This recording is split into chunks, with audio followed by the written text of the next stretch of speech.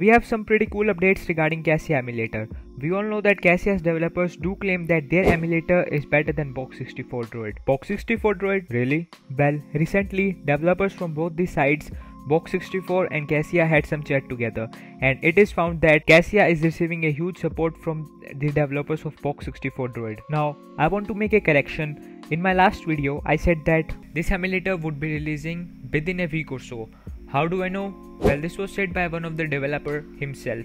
Although it was already mentioned in that video that it isn't confirmed yet, but I'll just say it again.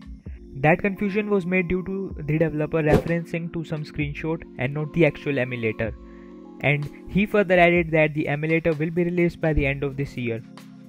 Because even I was amazed after knowing that this emulator would be releasing just after a week. Now regarding some of Cassia's technical stuff, Cassia will run x86 games with much faster speed, which means that all the games for the 32-bit systems will be playable once the emulator gets released, and 64-bit support will be added later.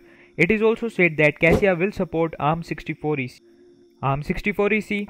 Arm64 EC is a application binary interface. Regarding games compatibility, most of the 2015 games will be probably fine with 6 gigs of RAM, which was said by the developer, and the emulator isn't released yet, so just don't ask me again and again in the comments regarding its download link. And for those Mali users, Cassia will support Mali with the necessary requirements. For now, I do believe that once Cassia emulator get released and start to receive some updates, we will soon be able to emulate games like GTA 5, GTA 4, Need for Speed and all of those high-end titles, which currently Box64 Droid is capable of emulating, which is really nice, since if that happens to Cassia as well, it will be a huge hit in the community. And if you talk about my personal experience regarding this emulator, which by the way you obviously won't be asking, anyways, this emulator will be, I guess, better, if not better, then at least as same as Box64 Droid once it start to get like consistent updates, and we will soon be able to emulate